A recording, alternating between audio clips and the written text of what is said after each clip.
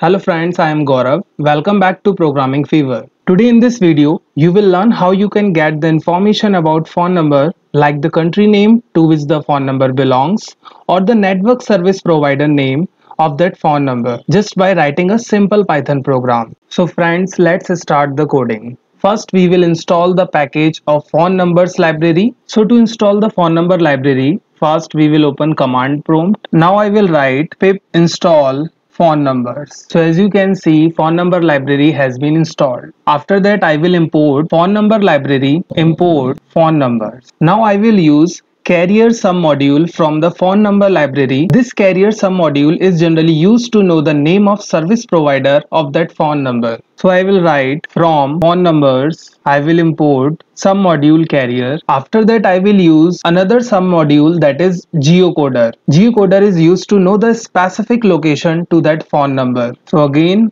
from phone numbers, import geocoder sum module. After that, I will assign a variable a that will take input as your phone number by the user. Now after taking the input from the user, after that I will use a parse function that will read the string entered by the user. That is phone number equal to phone numbers dot parse. After that we have to print the country name from which the phone number belong. To print the country name we have print geocoder dot description for number. Similarly, to print the service provider name, we will write print carrier dot name.